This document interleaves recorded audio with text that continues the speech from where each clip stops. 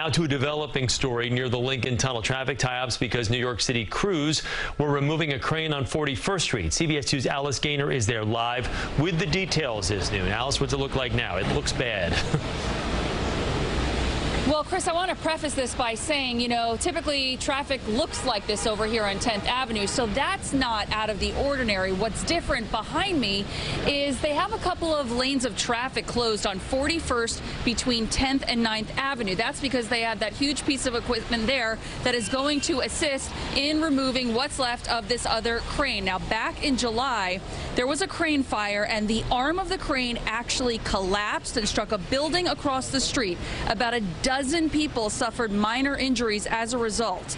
Over at the Lincoln Tunnel right now, traffic appears to be backed up over on the New Jersey side. And again, 10th Avenue here is often backed up with traffic, so this isn't totally out of the ordinary. And if you look down 10th going that way towards 40th and 39th, we do have a bit of traffic that's building up that way. But once you drive up here and get past 42nd, around 43rd and 44th, excuse me, traffic seems to be moving just fine. So if you're heading out today, this is something to be aware of. We are live in Hell's Kitchen. Alice Gaynor, CBS 2 News. Okay, Alice, thank you. New information.